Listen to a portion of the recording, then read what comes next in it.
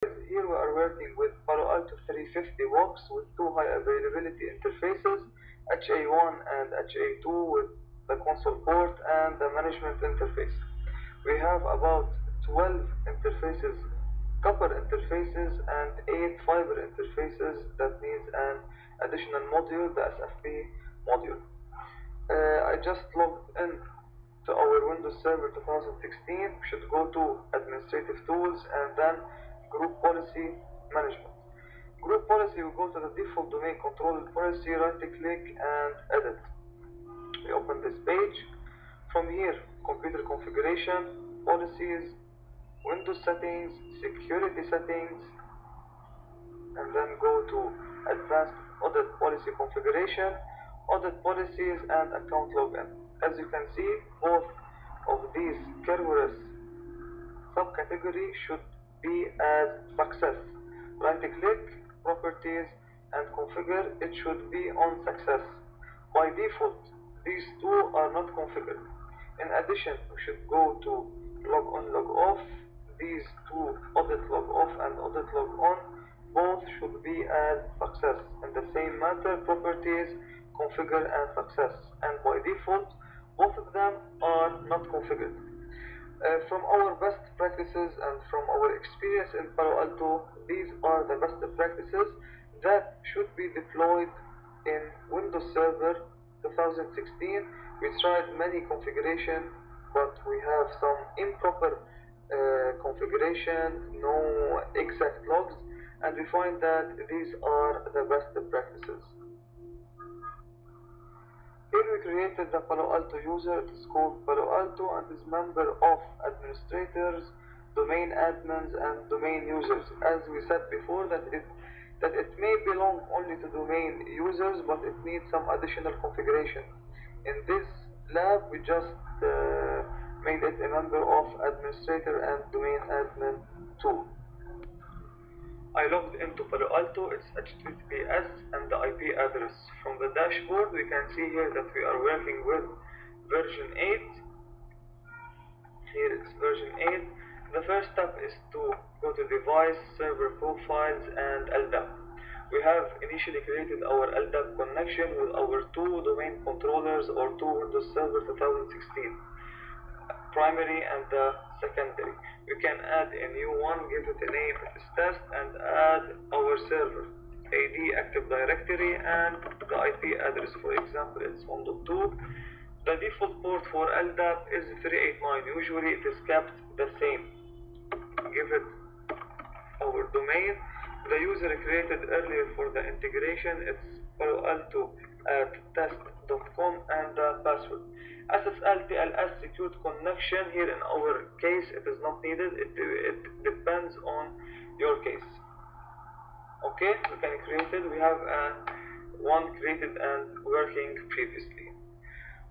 A note, just make sure that these two IP addresses are pingable from your management interface. To test it, we can SSH to our PaloAlto, as I'm doing here, with the needed credentials.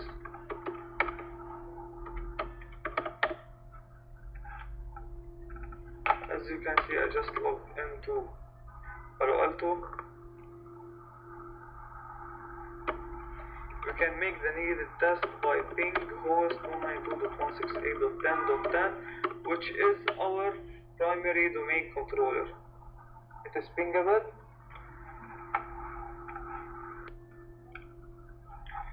Step 2, device authentication profile,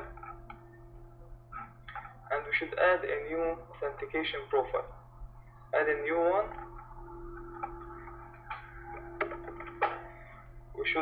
The type should be Ldap, and we choose the created one earlier. From advanced allow list, here it should be all, which means include all the users that will be integrated or that will be copied from our Active Directory. Step 3, go to device user identification. Here we will configure the WMI probing. Since no agent will be installed on our Windows server, Palo Alto will need to make some WMI probing to our server to collect logs and gather some information about the users. We just edit the user mapping domain and the user we created earlier for this integration.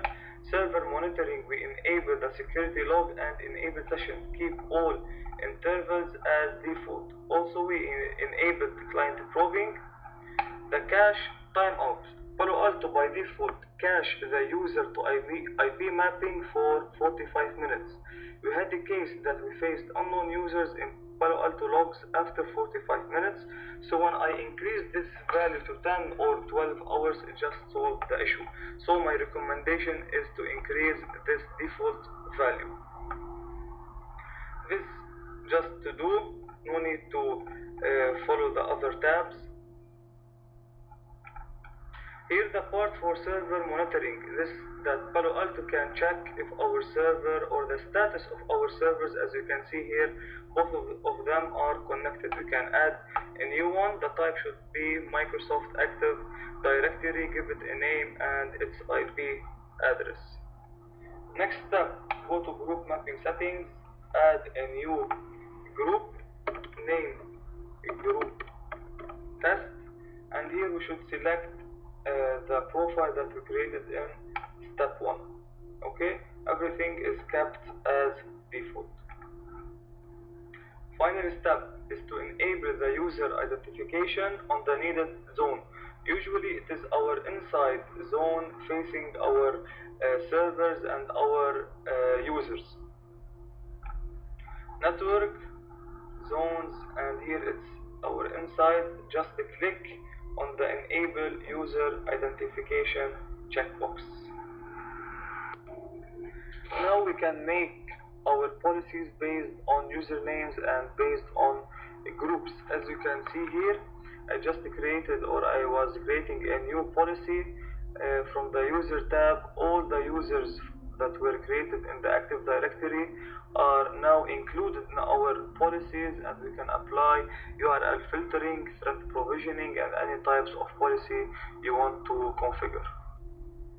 From the Monitor tab, Traffic, we can monitor all users integrated with Palo Alto, and we can check all their activities on the network, which websites they are accessing, or what type of traffic they are using, what kind of application. All needed logs now can be shown on users with Active Directory integration. For advanced troubleshooting, we can SSH to our Palo Alto and use the command show user IP-user-mapping all, which will show us all the users and their corresponding IP address. And here we can see the timeout that we configured earlier. As we said, by default it's 45 minutes, and for best practices or better functionality, we can increase this timeout up to 10 or 12 hours. Thank you very much for watching, and wait us for our next videos. Thank you very much.